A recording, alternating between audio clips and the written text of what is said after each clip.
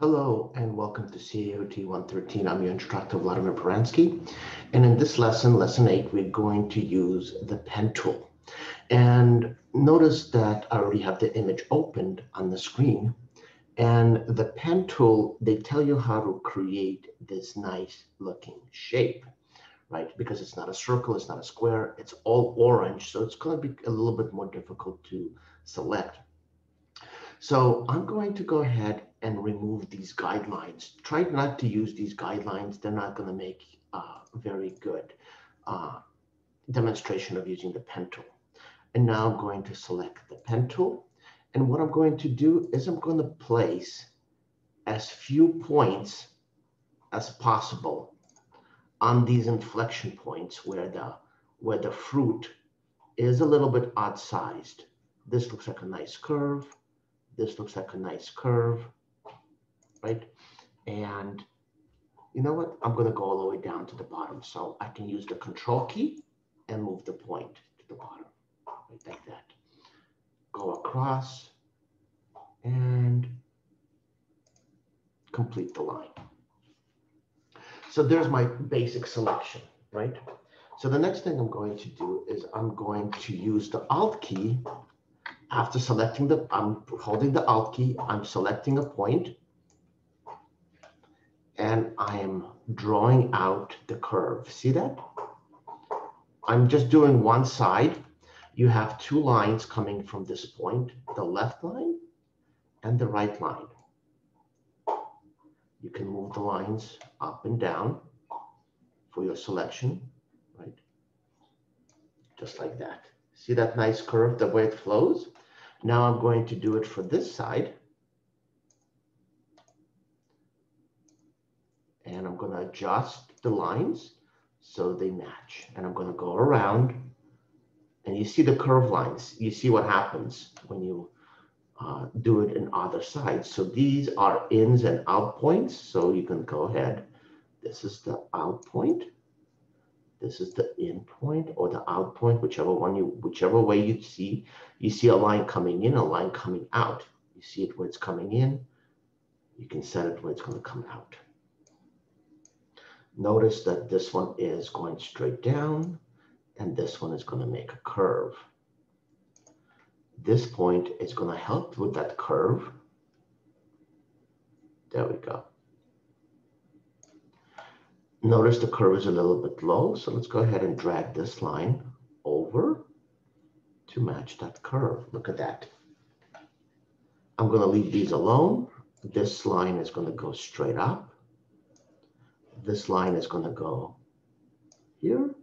This line is going to go here to give us a nice straight line, or somewhat of a straight line.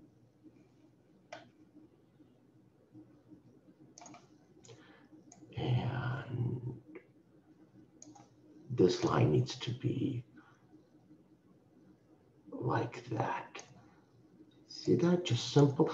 I need to move this point over, so I'm going to select a left click, holding the control key, select the point, and I'm moving the point over a little bit. There we go. And I'm going to use the Alt key to give it its handles again. Just like that. And there we go. So we have this line.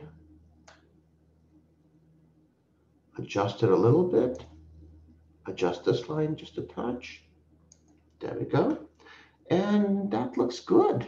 Let me make sure that this line is good.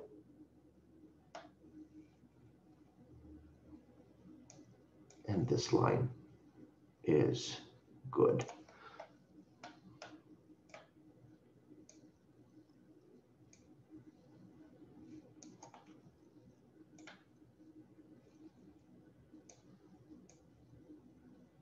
There we go. So there's our selection. You can see that we created a path. When we go to the path layer, there's the working path, right? You can rename the path, and when you rename the path, that actually saves the actual path so you can work with it in other ways. Right now, if I click off of it or I change something, that path will disappear. So they wanted to name it lemon. And there's our lemon path. Now, once you have a path, it's easy to select. All you have to do is click on this selection, load path as a selection. Okay, so we're on the path and we're going to load the layer as a selection by clicking the load layer as a selection right down here, or load path as a selection. And we get this wonderful looking path, which is our selection. So the next thing they're going to have us do is change the hue and the saturation. So when we're going to change the hue and the saturation, you'll notice we're going to get an added panel or an added layer inserted in here. So go to hue and saturations. Let's go to adjustment panel. I'm not seeing the adjustment panel shown here. So I need to view the adjustments panel, and let me just go ahead and go to Windows and click on adjustments. There's my adjustment panel. And we want the hue and saturation, which is right here. And now you notice that the new layer has been added, the hue and saturation layer. Now we can make this into any color we want, right? We can make it an orange, we can make it more lemony. So the next thing I'm going to do is I'm going to create a logo, and we're going to use a text tool. And let's go ahead, and that's from a previous exercise. And I'm going to use the horizontal text tool. And the text tool is going to be 55 points. So I'm going to go ahead and do 55 points. Notice there's no 55 on the menu, so I just have to come in here and type 55, right? And do they tell us they want Arial bold? So let's go ahead and choose Arial. And there's my bold right there, Arial bold. There we go. And 55 point size. And I'm just gonna click on the actual text anywhere. They tell you where to place the line. I'm not interested. I'm just gonna go ahead, change the color, and go ahead and type Citrus Lane Farms. Notice it went out of the page a little bit, so I can just go ahead, manipulate it just like this. Right? And there we have the actual name for the Citrus Farms. We're going to use the text tool, and we're going to adjust. We're going to adjust tracking a little bit, and they wanted to adjust it by -25. The text, -25 tracking. So they wanted a little bit squished, right? So that's perfect. And they also wanted, let's see, type. They wanted all caps. The next thing they want us to do is they want us to come in, right? Let's go ahead and move this a little bit over to the left. Use the move tool. Let's go ahead and move that to the left. Kind of like that. I'm just basically eyeing it so it's centered from the left, centered from the right. Just kind of like either there, or we can have it like this, right? Centered with this orange. The next thing that we're going to do is we're going to insert an existing shape. And in order to do that, we need to open up the shapes panel.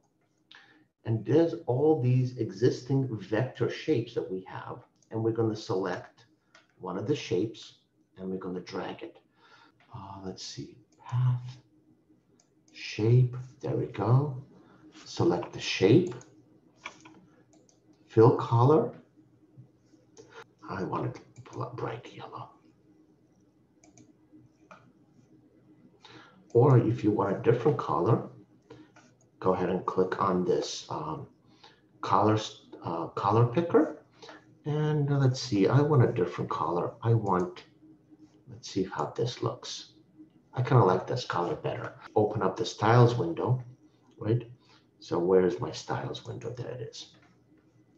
In the style windows, we have different styles available to us, right? Let's make the style window a little bit larger. This is going to give us the 3D image. See that? It's giving us the 3D image of this. We can also apply a different style. For instance, we can make it look like, first of all, let's go ahead and zoom in so you can see how it's changing the image. There's our image. Now we can apply a wood image if you like, right? The 3D image is basically the shading right here. See that? The shading that we have. And this is how the wood looks, right? If you want a green, this is how it looks if it's green, beveled, right? So we can apply zebra print. These are some of the styles we already have. Maybe people like cheetah print, right? Or we can apply a blue denim look, apply maybe a leather look, right? A fabric woven look, right? A white fabric woven look. All of these different shapes we can do. I'm going to go back and I'm going to, let me make sure the shadow is, there we go. There's the shadow. Zoom out and we have our picture. Now we can hold down the Alt key and make a couple of copies.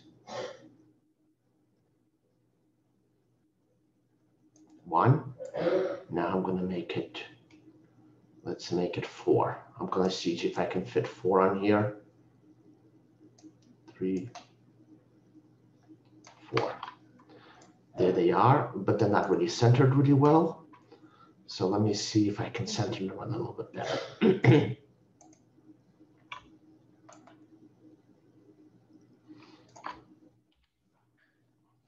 Let's use the move tool and move this a little bit more over. There we go. There we go. So there's the finished work that we have. And that's all there is to it. I noticed they are dropping the opacity of all of these colors. So let's go ahead and use, let me close this out.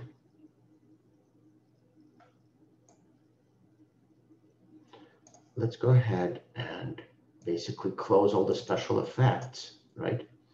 On all of these different layers. These are just the copies of the flower layer, right? These are all the different copies of it. Right, you see all of them. There's another one, there's another one, and one more is right up here. I'm gonna go ahead and select all of them, and I'm gonna drop the opacity on all of them just a little bit. Just like they have it in the book. There it is.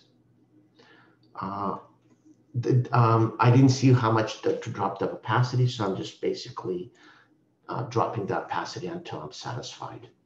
There we go. And we can rename these layers as flower or whatever, and the project is complete. Remember to put your name on the project and submit it for lesson 8 extra credit. Those of you who are using an older book, go ahead and complete the mug picture. The file is included in the description of this assignment, and you have yourself a wonderful day. Thank you for joining me.